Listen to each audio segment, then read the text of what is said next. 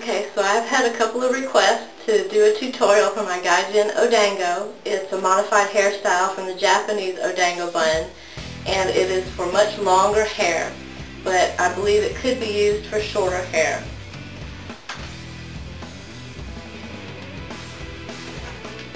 My hair is naturally straight, so the night before I like to put it up into 2 small Dutch braids so that I get a nice wavy texture. That way I don't have to back comb or use any hairspray.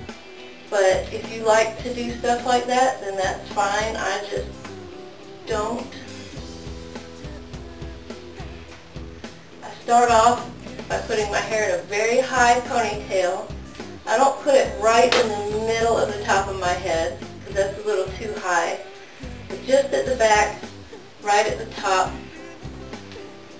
works fairly well.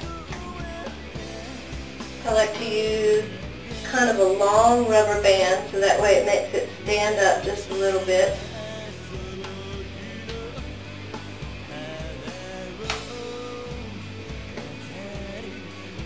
Just like that. And I'll bring it forward just a little bit. And I have these little tools. It's kind of like the topsy tail. I found these at my flea market. You don't have to use them. I like to use them because it just makes it so much quicker. But you can always use your fingers. And then you just have to retighten your ponytail when you're done. But this way, it's a lot less painful. It's a lot quicker. And pull it through the front, just like this.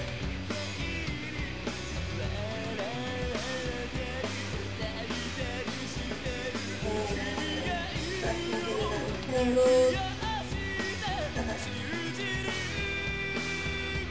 Well, bad if you're having very long hair. Okay. So then once you have it through, you can kind of pull it back and forth until you get a nice big poof, just like that. And another thing I like to use is one of these little combs. You can use bobby pins or clips, whatever you want. But I feel like this works fairly well. It keeps my hair in the front from separating later on and making a big gap. So again, you can use hairspray or gel or whatever you like.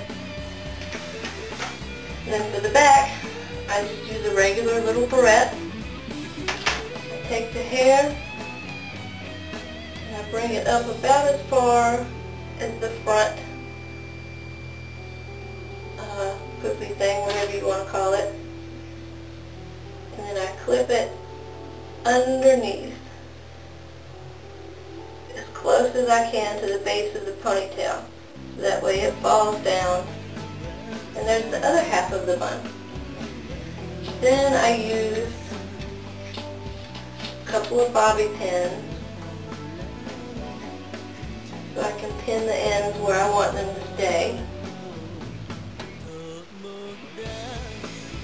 So you kind of have to pull it together, overlap it a little bit. It doesn't have to be perfect because it's supposed to be a messy bun. And if you can't get that perfect round shape, you can also do a couple of other things just to make it super messy, and then it doesn't matter. It doesn't matter what shape it's in. Pin that side.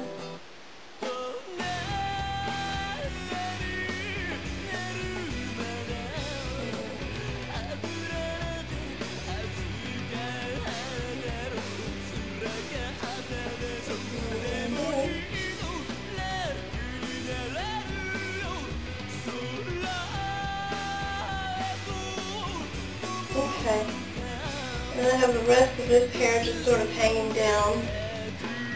So I take it and I twist it and I bring it around, and that kind of lifts it up a little bit. And I just tuck the ends underneath. And then 2 more bobby pins.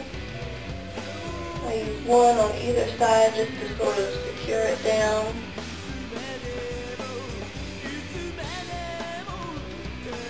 And then, like I said, if it's not in a great, perfect little floppy shape, I'll take some of these. These are those wide Euro pins, and you could take them and just stick it in and twist it and put it into the base of the ponytail, and that gives it a nice, fluffy, weird, lumpy shape. And then you can always top it off with some colorful barrettes for a nice, pretty Kanzashi flower. And there you have it, my odango bun, a gaijin odango.